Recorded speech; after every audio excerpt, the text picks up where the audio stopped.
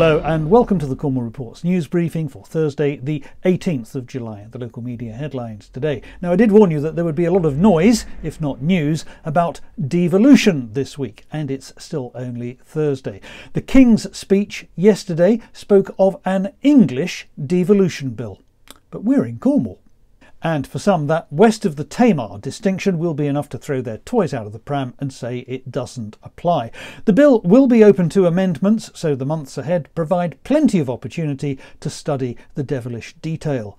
Now, although we're not allowed to debate what Cornwall Council thinks of devolution, we are starting to see increasing calls for transparency about the privatisation of Newquay Airport. Very rarely have the wheels come off a political stitch-up in such an entertaining way. On the toss of a coin, all sorts of things are now going to unravel. It's not just the airport. The Mid-Cornwall Metro Railway project, the outsourcing of car park management to a company in Birmingham, and a whole host of other measures are going to come under scrutiny like never before.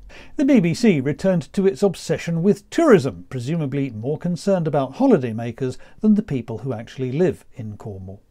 The rubbish weather recently has encouraged people to vacation abroad rather than visit Cornwall. The Beeb seems to think that this is a bad thing.